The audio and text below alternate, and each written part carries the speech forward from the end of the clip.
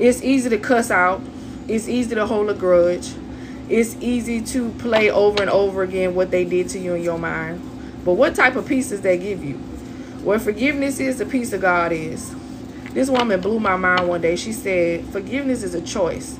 And sometimes we get so deeply rooted into self, into our emotions and things like that, to where we forget that we think that forgiveness is this big secret thing that we have to do to take certain steps to do it, but it's really just getting up, making a decision. Like you make up and make a decision to go to work.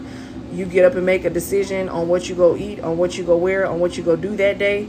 The same thing for forgiveness. You got to wake up and forgive. I'm not saying that you're not going to wake up and you're not going to feel no type of way about this person. I'm not going to say you're not going to wake up and something go trigger, a memory might trigger something they did to you. You know what I'm saying? I'm not saying that you're not going to wake up and the devil go try to emotionally manipulate you right when you put your feet on the floor concerning these people. You going to have to forgive at some point. Like it's a decision, because they out, 9 times out of 10, they out there living their best life, still in sin, still blinded, still full of pride, still full of narcissism, still full of rebellion. You know what I'm saying? And they living their best life, and you getting up crying and miserable every day. Like you expecting them to die from the poison you keep drinking. You expect them to suffer, and you the one suffering mentally, physically, spiritually, emotionally, because you just won't let it go. They did what they did, and yes, it sucks. I have been there. I've been through hell and back. Yes, it sucks to be betrayed by people that you had children with, or people that you were married to.